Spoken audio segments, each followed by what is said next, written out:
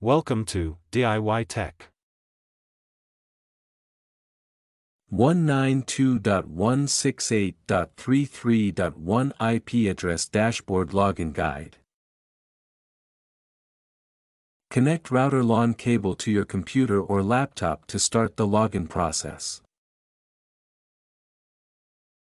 Launch a web browser and type 192.168.33.1 IP address in the address bar.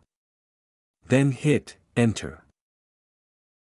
Now you have to enter the username and password of your router device. Username and password given backside of your router.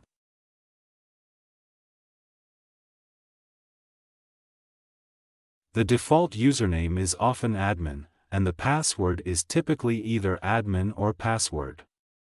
Here is the list and you can try it. After login, you can change the Wi-Fi password, reset the router, update its firmware or more. Log into the router settings, go to wireless settings, enter the Wi-Fi network name in the SSID field, enter the Wi-Fi password in the pre-shared key field, click Save or Apply. If you have any doubt and question, then you can contact us, or visit us on wificrunch.com. Thanks for watching. Kindly like and share this video, and subscribe my channel for more updates.